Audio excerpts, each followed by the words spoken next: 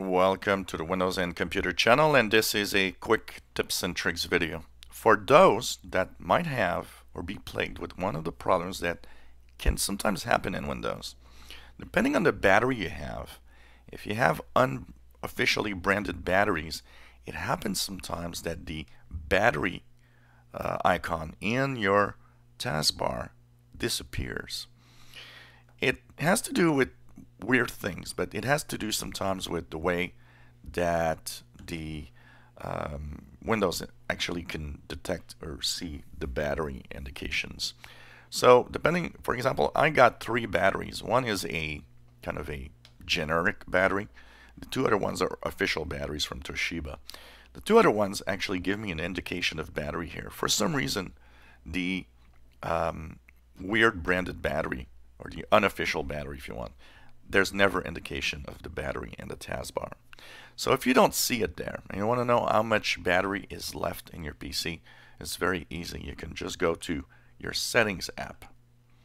In the settings app, you go to system, and on the left side you'll see that one of the options is battery. When you click here it says 83% battery for my computer, and it says estimated time left 1 hour 47 minutes of battery.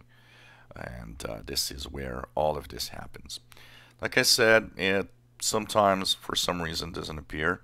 If it does appear on your taskbar, just hovering your mouse pointer over the battery indicator should actually give you time left and percentage. But if you don't see it, just go here. So once again, all you have to do is go into your settings. I'll go from the start menu to make it different.